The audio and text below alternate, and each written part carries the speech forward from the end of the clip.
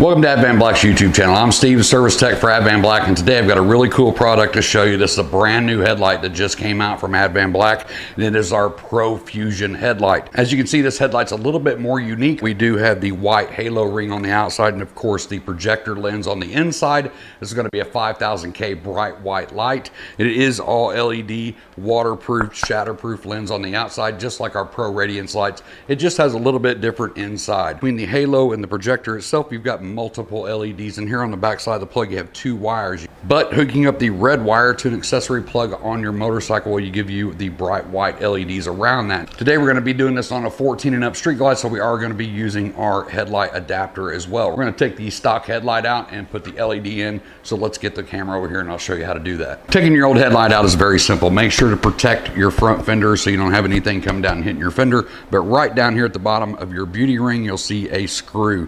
It's going to be a Phillips head screw, so we're just going to get in here and take this out and set this to the side because we are going to reuse this. Once you have the screw out, you're going to grab the bezel and you're going to twist it counterclockwise like this until it comes off. Now inside the headlight bezel you have several different screws, and you want to make sure that you take out the right ones. You just want to take off the ring right here. So if you follow the ring, you've got a Phillips head screw here, you've got one here, and you've got one at the top.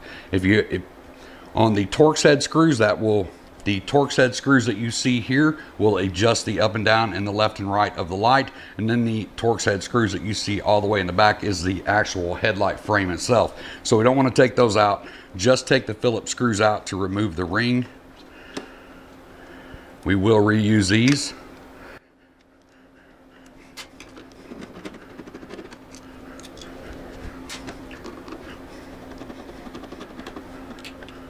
Once you get those three screws out, you can take the ring off, then your headlight will come down. And you'll see on the back side, you've got two plugs. These are two H11 bulbs that are in here.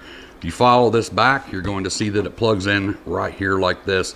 You unplug that. So from there, we're going to take our new wire harness and go ahead and plug that in. Listen for the click, give it a little pull, make sure it's connected.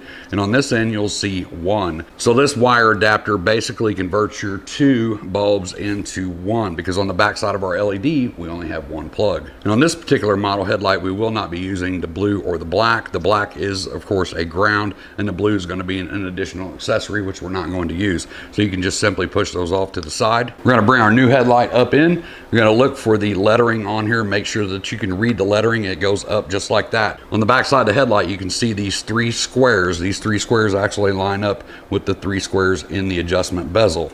So it'll only go in one way. We're going to go ahead and plug this in. So leaving it set just like that, we're going to go ahead and test the light. Now inside the kit, you'll also get an additional red wire with a male spade connector on that. We're going to take the male spade connector, we're going to connect it to the red female spade connector on the headlight, and that is going to go to an accessory wire on your bike. So I've taken the outer fairing off so you can see the headlight wires and stuff a lot better than trying to look down in that hole. You definitely do not have to take the outer fairing off, but your headlight wires that come down that you just plug the adapter into, if you look at the top wires, you'll see a black, a blue yellow, a blue white, and a blue. This blue over here is a constant on. So we've taken our red wire and we've clamshelled it into that blue, because that's a key on. It doesn't change whether or not you hit the brights or you don't hit the brights. So what I'm going to do now is kick the light on. We're going to take the other end of that. We're going to go to the back of the headlight. We have a red and a green wire. The red wire, you can watch when I plug this in, it's going to turn all of those lights on in a sequence and then turn the white halo on. On the green wire, it's just going to be an amber on. There's no sequence or anything like that, but it turns this ring amber. With a central headlight, I really do not recommend that you run the amber. This would be more like for a turn signal with a two headlight setup. So we're not going to be using the green. You're going to plug into the red. Your halo light comes on, and as you can see with the high and low beam, that does not change. So with this red wire, you absolutely can connect it to any accessory on wire that's underneath your fairing. On the inner fairing, you have that little auxiliary cigarette lighter port that's over there. That's going to be a key on accessory wire as well. It does not take a lot of power to run the LED halo that's on there. So once we have that clamshelled on and connected, we're going to go ahead and connect our headlight. We're going to take our red wire and we're going to plug it into the red on the back of the headlight. Once you get it all connected, we're going to tuck our wires back in Gonna set the headlight in. We're gonna line up those squares on the back until it falls directly into place. Just like that. Like I said, it'll only go one way. Pay very close attention to this as well. If this is not turned correctly, one hole will line up and the others will not. This one is off now. We'll go one more. You'll see this one is on, this one's off, this one's off. So this only goes one way as well. So you've got three, make sure they're lined up.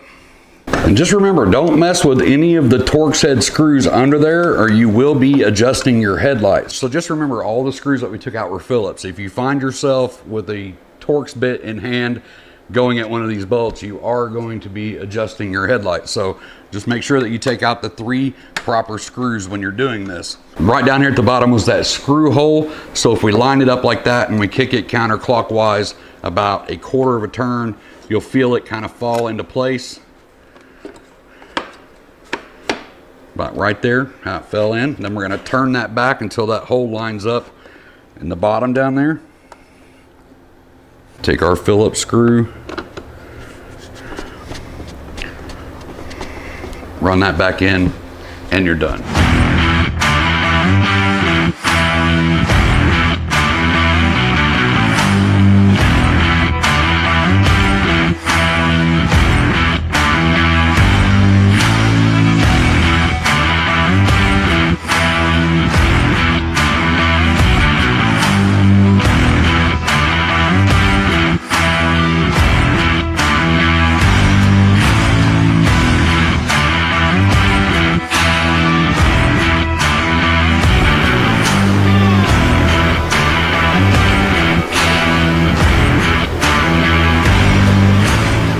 So that's pretty much it. Pretty easy to do. One Phillips screwdriver and that changes your stock headlight to an LED Pro Fuzion headlight. If you have any questions on this, you know the deal, comment section down below. I'll try to help you the best that I can.